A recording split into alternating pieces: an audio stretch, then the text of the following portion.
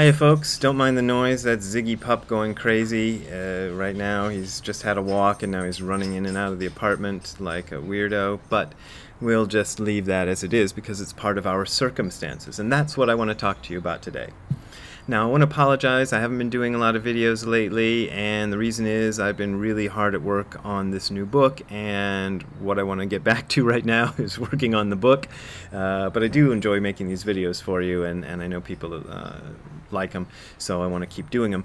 But all I can really talk about is the book right now, so I'd like to talk about the book. One thing that's come up is I'm doing a sort of commentary on... Hello, Ziggy. I'm doing a sort of commentary on Yuibutsu Yobutsu, which is Buddhas alone together with Buddhas, which is one of the most interesting of Dogen's pieces of writing, and I've really liked it a lot for a long time. And there's a paragraph which I'm pretty sure I've read on this very video channel, probably not that long ago, but I'm not going to go through the old videos to try to figure out if I did that or not, but you know, maybe you just heard this like a week ago or something. But what I did is I did what I often do with this paragraph, is that I like it so much I tend to quote it out of context. And working on the book, I realized that the paragraph before the one I like so much actually leads into it, so I'd like to read them both to you. So here goes. This isn't the first paragraph of the essay. It's sort of in the middle, but it's where I want to start for now. Okay, here goes.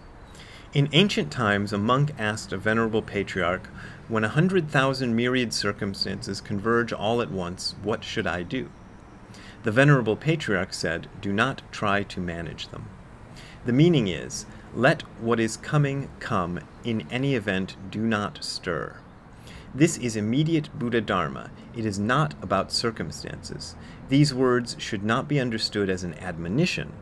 They should be understood as enlightenment in regard to reality. Even if we consider how to manage circumstances, they are beyond being managed.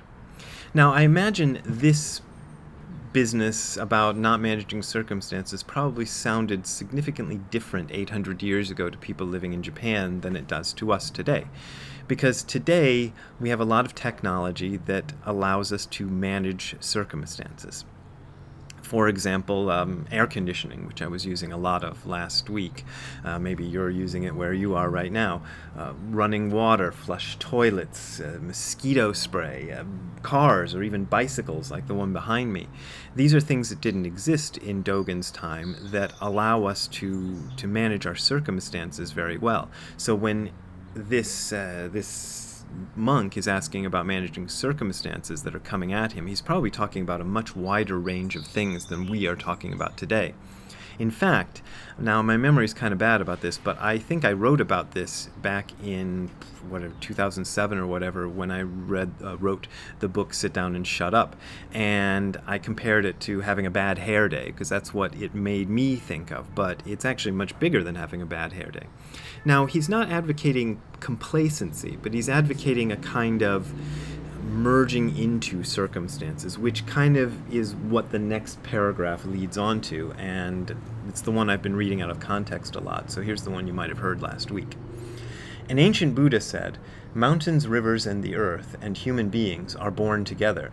The Buddhas of the 3 times and human beings have always practiced together.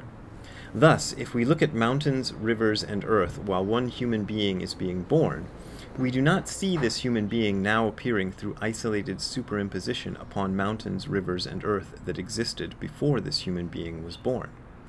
Now that is really interesting, and that is very similar to the Advaita Vedanta philosophy that you'll find from guys like Sri Nisargadatta Maharaj and Ramana Maharshi and other people. In fact, somebody just sent me a PDF of a book comparing Advaita Vedanta and Zen, which I think is a real interesting thing, because they're very similar in their approach to these things, although sometimes they phrase them in language that seems opposite to each other. But the idea is that the circumstances you find yourself in are not at odds with you. They're not something outside of you. They are you. They are an extension of yourself. So find that connection. That will help you manage circumstances by not managing them from the standpoint of like, I am the one who must manage all of this. Having said this, still the ancient words may not be devoid of further meaning, so he's going to push into this even a little more. How should we understand them? Just because we have not understood them, we should not disregard them. We should resolve to understand them without fail. They are words that were actually preached, and so we should listen to them. Now, Dogen likes to do this a lot. He says, even if you don't understand what the ancient masters say, try to understand them because they're important. And this could go for Dogen's words, too. This is how I dealt with Dogen. I went, well, you know, people really believe this guy and think he has something to say. I'm going to try to figure it out, trying both through intellect and through a meditation practice. Having listened to them, then we may be able to understand them. A way in which to understand them is as follows. Who is this person that has clarified by investigating this birth from the side of this human being born, just what is, from beginning to end, this thing called birth? That's a very long way of saying something that, again, the Advaita Vedanta people will say, is investigate who am I? Investigate the actual feeling of I am to understand what is going on here. We do not know the end or the beginning, but we have been born. Neither indeed do we know the limits of mountains, rivers, and the earth. And remember, the earth means the whole universe. But we see them here and at this place as if they are walking. So we see the movement of everything around us. So that's what as if they are walking means. They are practicing with us. Do not complain that mountains, rivers, and the earth are not comparable with birth. Illuminate mountains, rivers, and the earth as they have been described as utterly the same as our being born. So the circumstances that you find yourself in are you. And when you try to manage the circumstances as if you are something that stands apart from them, you're gonna lose out. But there is a way to merge with the circumstances, and in a kind of ironic twist, you know, a little O. Henry twist at the end, in a way manage them by not managing them at all, which doesn't mean being complacent. I always like to put that in, but it means finding the way in which you are the circumstances that you find yourself in. That's what I'm working on, and that's what I'm going to continue working on right after I finish doing this video. I really appreciate your support. If you want to send me a donation, the links are below. If you're looking at YouTube, there are actual links that you can click on, or there's this thing I put on the screen that you can type in and do.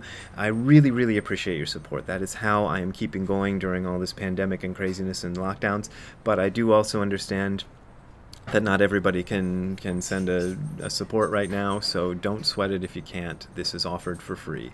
I thank you very much, and I really like doing this for you, and we'll see you next time. Bye.